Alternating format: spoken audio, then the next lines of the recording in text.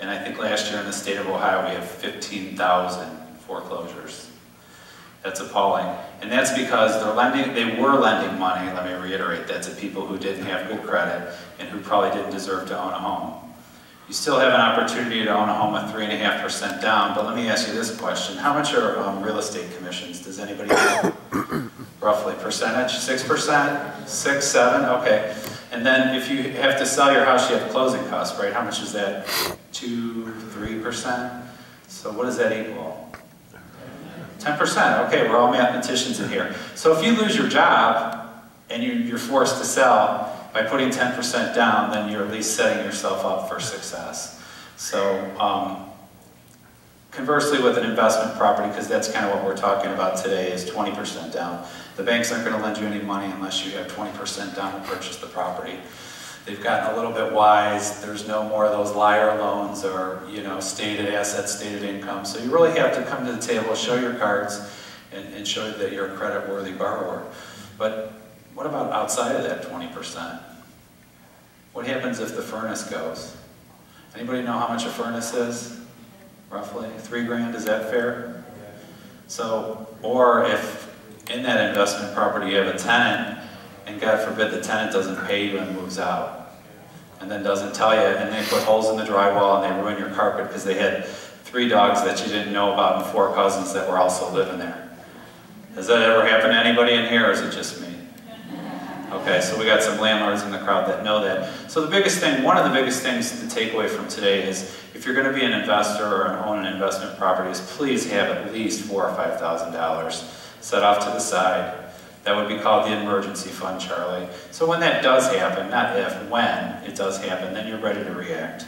And you're not scrambling. And, you know, I know all the mistakes that I've made in real estate, and I've made all of them, just so you know, is trying to leverage. You hear about no money down, you hear about leverage. Well, leverage is great, but if you don't have cash to back yourself up, some reserves over here, then you shouldn't even really be playing in the game. Assemble your team, getting the right people on the bus. You know, if you want to buy a piece of real estate, and I would argue that if you're just going to buy a home, you know, pick a real estate agent who's experienced. Interview 3 of them. You know, I'm not just saying use me, there's other realtors in the room, there's a lot of great realtors in northeastern Ohio. Find out what their experience is. You know, if you came to me and you said, hey, I want to buy an industrial property, I don't know anything about that, so I'm not going to claim that I do, but I can put you in touch with somebody that does. So it's really important to do your homework and do your due diligence. Mortgage lending and financing is probably one of the biggest pivot points now if you're buying real estate. Make sure that you know, you're working, most of the time now it's banks, right? Anybody see any mortgage companies going out of business? That's pretty commonplace today. They put some stringent requirements on the lenders now because of all the bad lending. So make sure you have 2 or 3 people that you can go to for different types of financing. There's FHA has a 203K program right now that some of you may or may not know about. If you purchase your home, you can borrow the repairs. The banks are kind of getting smart. We got all these beat up junker properties in the suburbs. How are we going to sell them? Because all of the first time home buyers are FHA. You know, and it was funny, we had a meeting at my office, there was 50 people in the room, and I said, how many people in here are representing somebody with 20% down? Out of 50 real estate agents, I think 2 hands shut up. So the reality is the majority of the people are buying with 3.5% down, doing that FHA. And although I don't advocate that, if you do have to do that, and you buy the property right, for instance, if you have a $200,000 house and you buy it for $150,000, then in that case I would probably counsel you to go ahead. Title company, your real estate agent's probably going to have that relationship, but if you're an investor and you're buying multiple properties, you can save on the closing costs, the title fees, reissue of title insurance, that sort of thing. Some of you have, you know, done different real estate deals. You'll get quoted a figure and then you go to the closing table and you're like, well, what's going on here? What are all these fees, Dale? He always asks me that one. So just knowing that, having that relationship is you know, really a good thing. And then an attorney to help you set up your entities. Limited liability companies, trusts, corporations. I'm a big fan of the LLC. So for those of you who own a rental property, what happens when your tenant falls over and who are they going to sue? Probably you, right? So, you know, the insurance guy could probably tell you about getting a good policy. But if you have that vehicle, the limited liability company, then your liability is limited, hence the name. They can only, you know, you're shielded. And the other thing too is if you buy multiple properties and you have multiple LLCs, then, you know, if somebody's trying to search your assets, it's just a really good way to, you know, kind of protect yourself. Also too, if you're setting up a business, that attorney may be able to advise you on, you know, on how to set up the business. So an attorney who specializes in business and real estate is a key. CPA or an accountant too. If you're you know, going to buy real estate, you need to know what the tax ramifications are. What happens when I sell this property? If I buy a property and I flip it, is it regular income? Am I exempt from income? You know, if you buy and sell a personal residence, a lot of you guys know, if you're in it for 2 years and you sell it, up to $250,000 for an individual, and then up to $500,000 for a married couple, no tax. One of the things too is buying in an IRA, and we're going to talk about that a little bit too. That's something I do have in the notes, but if you're a real estate investor in here today, I recommend you open up a self-directed IRA with Equity Trust Company. You can use that vehicle to buy real estate, sell real estate, and pay no taxes. Interesting. And your financial planners, once again, Sanjay's not here, so I can talk about this. They're not going to recommend using the self-directed IRA because they can't earn any fees on it, but I'm telling you that it's a good thing, and using that's a way to really build up some assets. The last thing I had on the list, which isn't in your notes, is a general contractor. If you're going to be doing any type of investment in real estate, as some of you know, there's all kinds of repairs. And even if you're buying a house, how many know that when you own a house, there's maintenance? And I don't know about you guys, but and my wife's out in the hallway, she'd tell you if I use a hammer, I'm going to hit my thumb. So we always have to hire that out. And if you don't have a relationship with somebody that you can trust, you know, the good thing is to get 3 different quotes on everything. And there's some good websites for that. But just really being a good steward of all the dollars. You know, if you're going to remodel a kitchen, you could get a quote for $6,000 or $35,000. So just, and when you're investing in real estate, specifically buying and selling, that, you know, you spend an extra $10,000 or $8,000, that may be your entire profit. So just keep that in mind when you're going through that. The next one is set some goals as we move on here. You know, we've all heard that goal setting, you know, Zig Ziglar talks about that. But even if it's as simple as, hey, I want to buy a single family home in 2012. That's my goal. Well, guess what? If you want to do it, commit it to paper and then review that goal often. It's very powerful. You know, my partner and I at one point were renovating 25 homes a year, and every year we'd meet at the beginning of the year and say, hey, what do we want to do this year? We have a specific plan. So, you know, and that's kind of what I say there. Prepare and plan and set some goals for your investing and commit them to paper.